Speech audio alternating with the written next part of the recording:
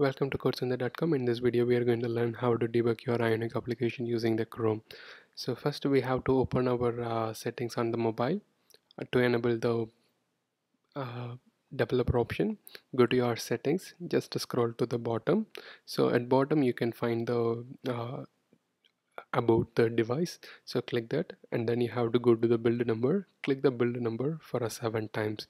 So once you click the build number for a 7 times, it will enable the developer option. Just come back and then you have to go to the developer option. So here you need to enable the developer option and then USB debugging.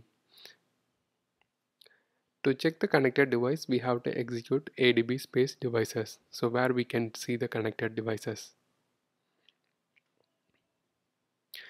And then we have to change the directory to your Ionic application. We need to execute Ionic Cordova run Android. So if you are using the Cordova app, you have to run Cordova run Android, so which will run your Ionic application to your connected devices. So once the device is connected, open your Chrome, and here you have to go to the Chrome inspect. So once you go there, so you can see the list of connected device. So once you click the inspect, so here you can see the console. So if you are facing any error, so the console will display the elements for element tabs and the network for like network activities. So inside the resources you can find the local storage in case if you store any data in the local storage, so you can find it here.